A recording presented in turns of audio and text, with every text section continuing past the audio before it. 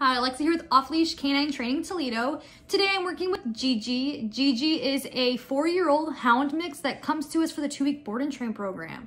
Gigi's biggest issues is that she's extremely dog reactive.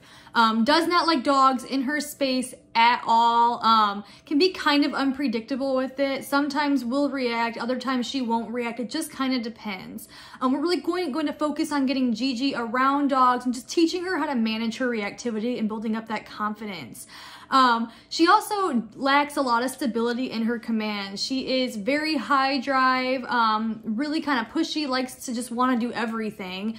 So when you tell her to sit, she will sit for a period of time, but she just always kind of stands up. Really lacks that implied stay position. When it comes time for Gigi to heel, she actually isn't terrible on a leash. She just kind of sniffs the ground a lot. When it comes time for us to teach a structured heel, that isn't really beneficial, and her nose will kind of mess her up a lot of the times. Make sure you check back in the next 2 weeks and see how Gigi has done with Off Leash K9 training.